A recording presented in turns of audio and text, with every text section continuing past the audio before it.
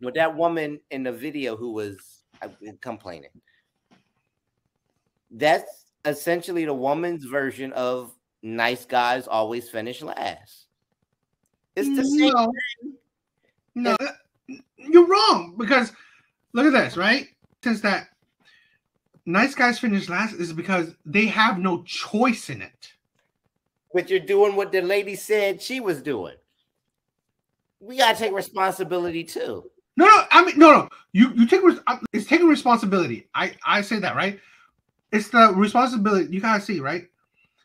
When I say nice guys finish last, is men treating women to the best of their abilities, yet they're still being shitted on. That's different than what she wants. And you know what? I can tell you this, right? The difference between men and women: men learn what to do. Men learn what women want, right? Men do it. Women do not learn what men want. So let's say this: women want finances. Women want to be taken care of. Women want protection. Women want to be treated like a princess. All this shit that women want, men do.